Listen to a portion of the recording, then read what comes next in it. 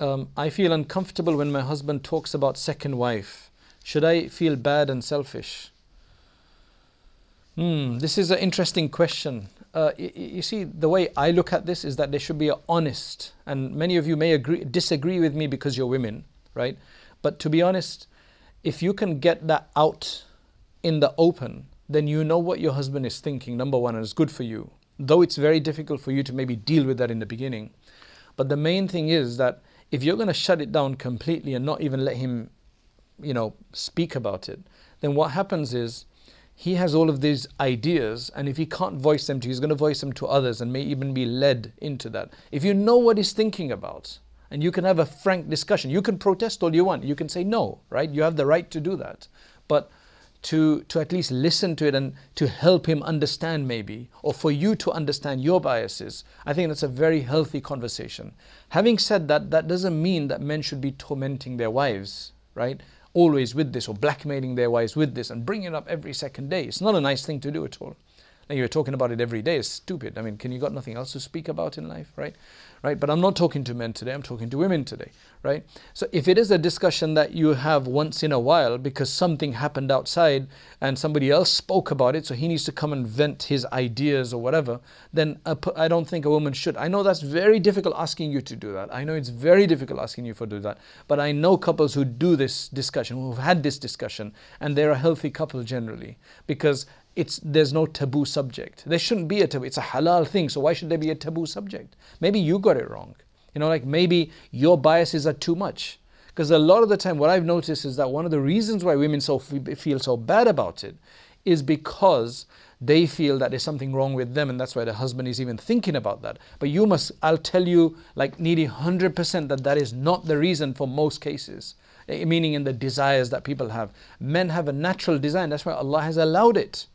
Men have a natural desire to want more than one, even if he's got the best one. And that second and third and even maybe a fourth will not be the best one and will be inferior. It's just something that is a desire that men have.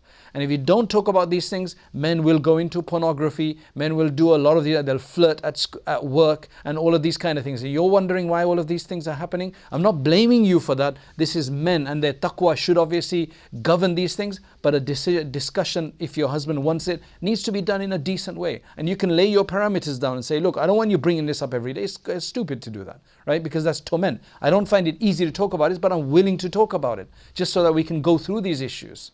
Right? I'm willing to learn, I'm willing to maybe correct some of my ideas. It doesn't mean I have to agree, right? To let you, but that I can have that.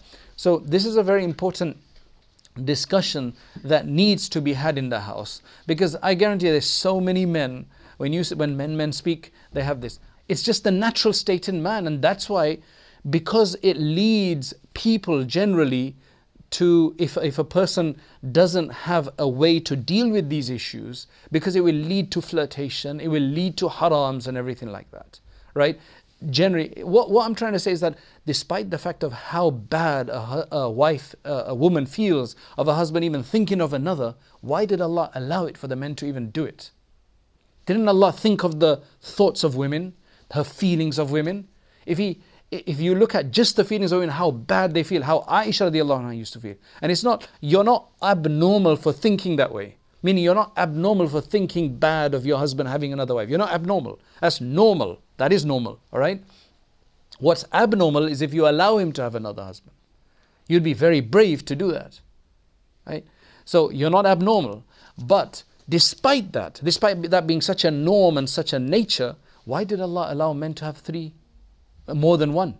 4. Why? Because the danger in not allowing that is worse than the danger in the woman's feelings. Because the danger here is that he's going to commit zina if he's not allowed. And that's why you have so many husband and wives breaking up today. They find somebody else at work, they find somebody on Facebook, wives or husband, it's just getting really messed up. So conversation has to happen.